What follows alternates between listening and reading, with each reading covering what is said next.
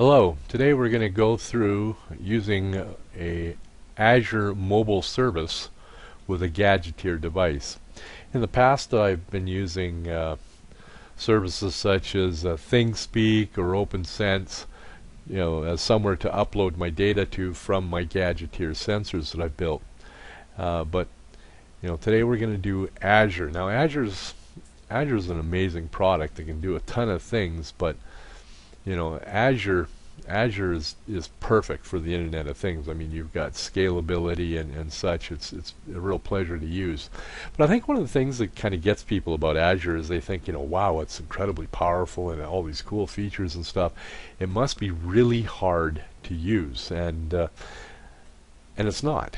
And so we're going to go through a little demo project here showing how easy it is to get Gadgeteer to upload data to a Windows or an Azure mobile service. And you can do this. You can get an Azure account, a free trial account, and use that to do this with.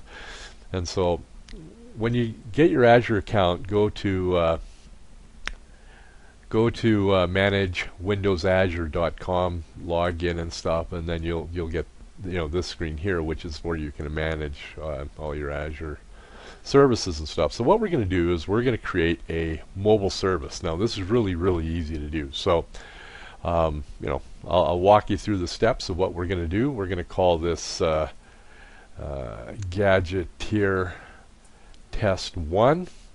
We're going to use a free new database. We're going to put it in the Western region. I mean, we can put it in a number of different places. I'm in Calgary, Alberta, Canada, so West US works for me. Nice and close.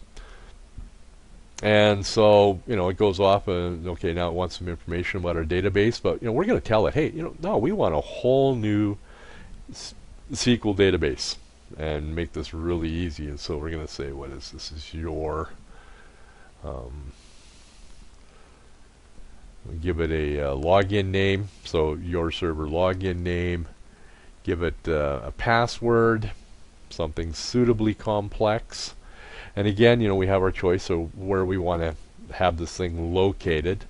So I think we're going to go for West US, and so we're off to the races. And so now Azure goes off and it spins up a new database for us and everything else, and creates these services and stuff. You can see that it's working down here in the corner, that it's the little bars are moving, and then once those are done, there'll be some information there telling us about the status, if it was able to create it and stuff like that. And so, like I said, this control panel is really kind of cool. I mean, I really do like this logging because it's very complete. They're not sort of left wondering, what happened there. It works out really well. Now, one of the things I should mention while it's doing this is, the first time I created a mobile service, it was asking me about, you want to create a table, and I thought, oh, gee, I mean, I've got to go down to the database and create that table. But the reality is, I mean, this is how Azure makes stuff simple. I'm creating a mobile service. Azure goes off and creates a database in behind that it's going to use for my mobile service. I don't care about my database down here. I mean, there it is. Great, it's there. I don't need to worry about it. I just need to worry about my mobile service. So if we come in here, this is what I mean, everything was created nice, and we can click that. So now if we go to the mobile service and we click on this, we get this little thing here. I mean, we can click to get rid of this if we want, but what I want to do is I want to go and look at my data. But it says, hey, you've got no tables. And so this is what I mean, sort of the first time I did this, it's like, oh, I need to add a table. And I thought I needed to add it to the database, when no. The Azure takes care of everything that deals with that database from here on out. All I do is I stay at the mobile service level. So I'm going to say add a table. And so this is my, the data sensor is just some climate information from within my office, so we'll just call it office climate. We can change some permission levels here if we want. The reality is I'm going to make it so you have to have an application key to use this, and we'll give that application key to the device. I'll show you where to get that application key in a minute. So we click that, and now so Azure goes off and it builds us this table, and the table is in the database. We don't care about where or why or what. We click on this, and we can see well, it contains no records. We can go in and look at the columns it's created. It's created some default columns for us that it uses to manage the data.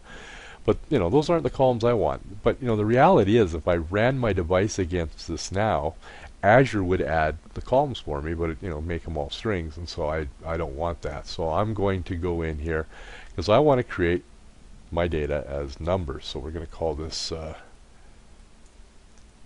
So there's a temperature that goes with the pressure module. So let's stop creating that. We'll create a number one in here called pressure. And so that's our pressure, and then we'll create a guy called temperature 2. And again, he's a number type. Temperature 2, as you can see, I've done this a couple times trying to get this video right. For it's always fun doing YouTube videos. And we want to add one in here called number again for humidity. Add that. And then we'll add another column, again number value for luminance. And then the last column we want to add is a number for air quality. I have an air quality sensor on this demo device as well. And so there it goes off. It creates, like I said, we've got this really great logging here that tells us everything that's done. We can get rid of them all by just saying dismiss completed. And so that's it. We're done. Our mobile service is ready to roll. So if we go in here and look, and of course there's no data. And so what we need to do now, though, is we need to go write our application. Now, as I mentioned, there's a key that we need. So we come in here and we click on here, and we can see that Gadgeteer test is the only one highlighted.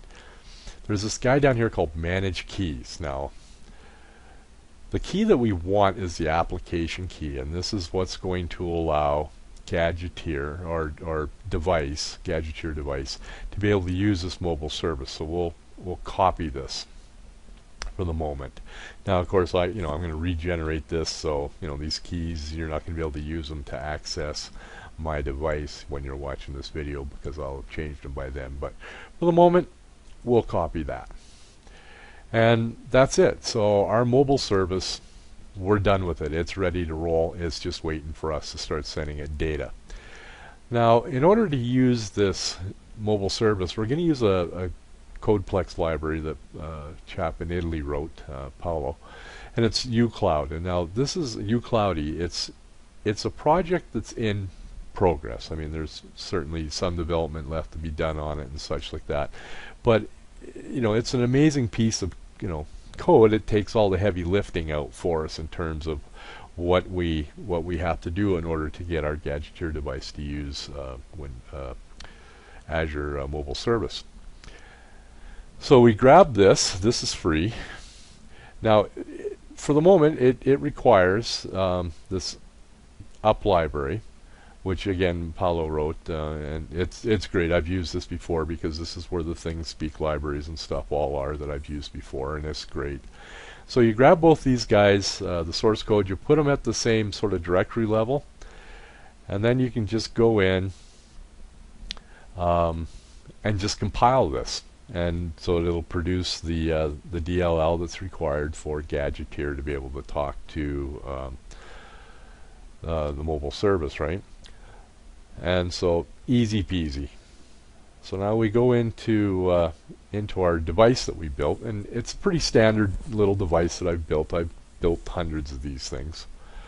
We've got an Ethernet cable. I've got this wired. We could have put Wi-Fi on here or whatever. There's a barometer module, so that's barometric pressure and temperature. There's a light sensor, that's where we're getting our luminance from. Temperature, humidity, so that's relative humidity and temperature. And then, as I said, there's this gas sense module, which I've got an air quality gas sense sensor plugged into it. And it all runs on a Fez Spider. So all of this stuff comes from GHI Electronics. Now, if we go in and look at the code, how we use this uCloudy is really simple. We add it to the uCloudy project. I'm using .NET Micro Framework 4.2, so I add that one to my project, and we're ready to roll. And then I add the reference in the references. I add that as a project reference into there. So that application key that I copied, that goes right there. So I've declared off a constant for that. There's a URL that's in Azure, how we access our Azure service. So that was Gadgeteer Test 1 Azure Mobile.net. And again, I have two timers here because again I have this gas sensor which requires a heat up a element within the sensor in order to get a reading. So we go for 45 seconds. Then we turn on this heater for 15 seconds, and then we grab our readings and we throw them up to the mobile service. So pretty standard stuff. Like I said, Gadgeteer is a great way to build devices, easy as anything, right? But here's where we get into this. So the first thing we do is we have to create this mobile service client, and this comes again out of this uCloudy. So we give it the URL where our mobile service is, and we give it this application key, and that's all we need to do. This null is we don't need to give it the master key, just the application key. And then so we have that, and then we tell it, well, hey, go get this table that I've got called Office Climate, and so there's our table. And then so now I want to be able to insert a new row into this table. Now here I wrote a class, and this is basically just the row structure of the table. I've my temperature, pressure, and such, right? But the one thing that we have to do, and this will be, I'm sure this will be automatic in future versions of uCloudy or whatever. Like I said, this is a work in progress, and Paolo's always looking for feedback and stuff on these libraries so that he can develop them further. But so this is pretty easy. I mean, basically all we do is we just create a JSON string of our data, and so the uCloudy library is looking for toJSON function to get this string, and so we just manually put this together now at the moment. So really simple to do. So we create this this new table row, we populate it with the data that we've got, and then we just tell my table insert that row of data, and that uploads the data up onto into our mobile service. Really simple. Now when you're debugging this, what really kind of helps is it returns a string result of this, so if you print that result out, you'll get to see, maybe you have your application key wrong or your table name wrong or whatever, and you'll get an actually really good error message back that'll help you identify what the problem is so you can fix it really quickly, and and you're off to the races. So I'm going to start this. As you can see, Visual Studio is compiling up our application, and it's going to deploy it onto our device for us, and then it'll run it for us, and we'll hit the breakpoints and stuff. Like I said, one of the things I like the most about Gadgeteer is that the development environment is full-powered Visual Studio, and that's really makes it easy to build devices and with Gadgeteer. So now we've got this 45 seconds where it's waiting and it's not doing anything, and then it'll hit the second timer. It'll warm up that element for 15 seconds, and then we'll grab a reading. So while it's doing that, I'll just mention I'll post all the source code and everything for this project, and if you look down below, there'll be the links for source code for the project, for the uCloudy library, for the up library. It'll all be there. So help yourself, and hopefully you get to enjoy playing with Gadgeteer and the many possibilities that you can have with it with Azure and stuff, as I do, and that this project helps you kind of get going on using Azure, because it is a phenomenal tool and very powerful, but yet pretty easy to use too. So here we are. So we're going to go off and grab all our stuff, make our connection. I'll let it run through, so it's rounding up the data and structuring it all, setting it up,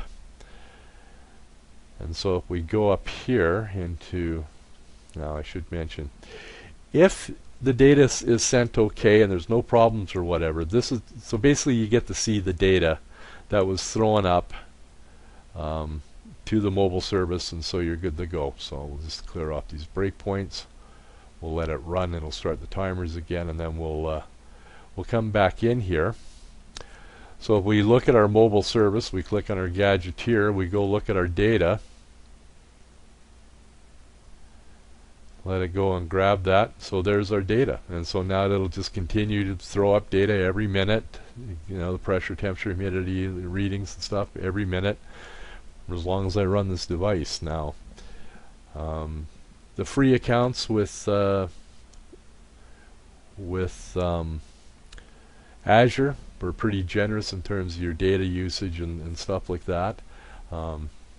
Just so everybody's aware, though, that you do have pretty powerful monitoring capabilities with these. You know, since we're not really throwing a lot up here, we've made 2 calls so far.